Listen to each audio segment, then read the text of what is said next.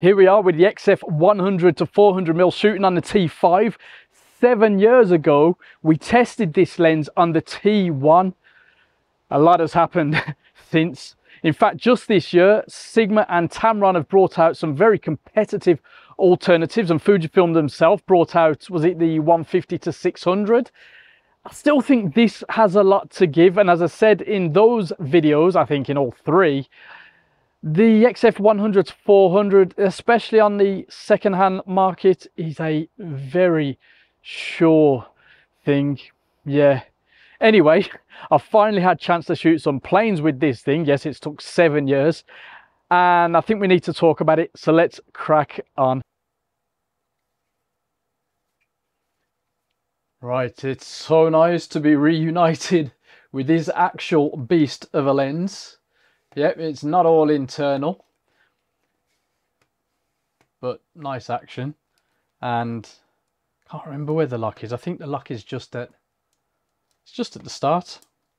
Yeah, and it's not one of those that you can unlock without going via the screen. Manual focus still feels fine. This is well protected. 77mm there. Weather resistance there, made in Japan. Yeah, I remember this. I know I really wanted to get out and shoot with it more, but I never got a chance. I just got too busy.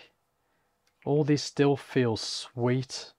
Doesn't stop at any particular point, but yeah, that's pretty cool. So it's what, 152 to 609mm full frame equivalent, 16.2 degrees to 4.1 degrees. Now this, you've got the clicked aperture. Cool. Oh, I didn't line that up there. I like it to be lined up, so we'll do that. Doesn't click in though, but hey, we can get it easy enough. Nice. Yeah, so aperture ring is beautifully clicked. I mean, this is now a old lens, let's just say. Obviously it's been a long time since I've looked at it, and this doesn't seem to be, you know, particularly bad. We do have good old OIS switch, a aperture ring, the full to 5 meters to infinity, and of course the good old red badge. Sweet. I forgot this was a red badge. I don't know why. I always just think of my 16 to 55 and my 50 to 140 and the 8 to 16. Huh. Anyway, getting old. Memories getting funny, and I clearly still haven't put that on straight. Well, that aperture, 4.5 to 5.6 to 22. So, you know, there are, let's say, close equivalents on the market now, just from the last year, in fact, that are a bit slower, frankly. Slightly different focal range, but close enough. And I still said that I felt that getting one of these on the used might be a better buy, unless you really wanted to get something new. There are a few advantages, but image quality wise, there wasn't much in it. Now, I really want to give this a go at the airport if the weather holds out. So yeah, overall, I mean, that's pretty cool. Let's just stick it on the least appropriate camera body that's out at the moment, as in the latest, the XT5. Now, all my load bearing is going to be here. If it's handheld, it's going to be like that. If it's on a tripod or monopod, it's going to be there, so it's not from there. So this being odd doesn't matter to me at all.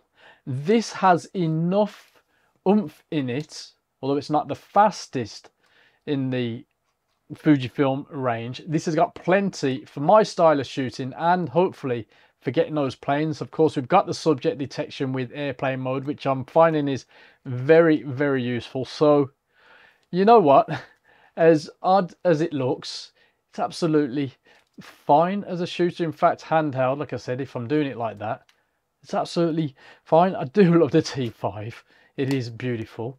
Clearly, this would be better suited overall on a H series body, but hey, this should be a good bit of crack.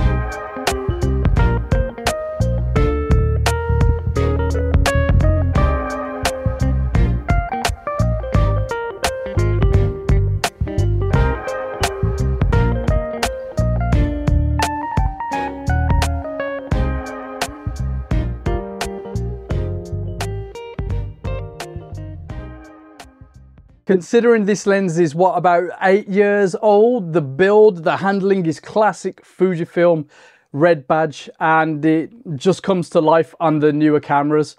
I really enjoy shooting with this one. It is a chunk, but it's super easy to use, even handheld. Now, autofocus and specifically subject detection, in my case it was airplanes, it's an absolute treat to use with this lens. It tracks really well, as I'm finding with this little T5. It's a huge difference from when we first looked at the lens on the T1, of course.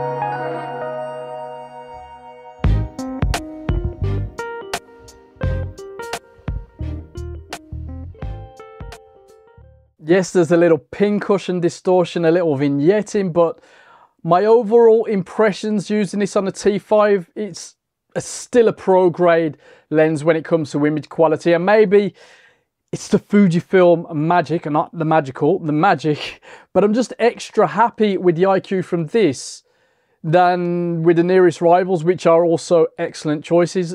Sharpness at the longest end is one aspect that the internet moaned about, but you know, on the new sensors, it's a non-issue. The lens is plenty sharp, especially when you're using correct technique shooting at the long end. Now, a lot of what you're seeing in this video is at the 400mm end, and really there's more than enough resolution to play with. When it comes to image quality, the potential of this lens just keeps getting better and better.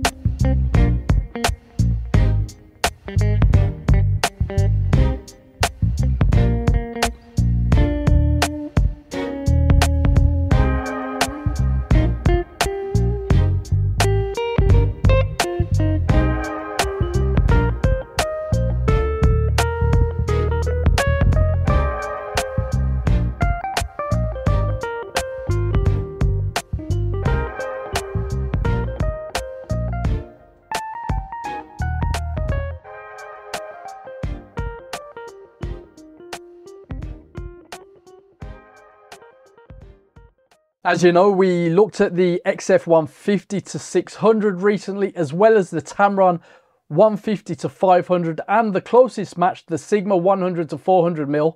So the lens isn't the only choice in this realm nowadays. Many, of course, want the latest and greatest. But when you consider you can get this one new for $16.99 and 867 used mint, that's not such a simple choice. For me, it felt great going back to this lens, even after shooting all the latest options, and at 867, it's probably the choice for me. In fairness, just before recording this piece earlier on today, I saw one going for $750 in pretty good condition. Now, for balance, the Sigma, of course, isn't a bad choice. It's cheaper, smaller, lighter, has closer minimum focus distance, and is possibly, arguably sharper at 400mm, if that matters to you. Importantly for me, this Fujifilm lens lets in a touch more light, seems to give that extra bit more quality to the image across the range, has an aperture ring, and I can use Fujifilm's teleconverters with it. Choice in tech is great, competition is always welcome, and as we've seen with this one, even a lens that was released in early 2016 can be a brilliant choice for us Fujifilm shooters. What do you reckon? Let us know, and I'll see you in the next one.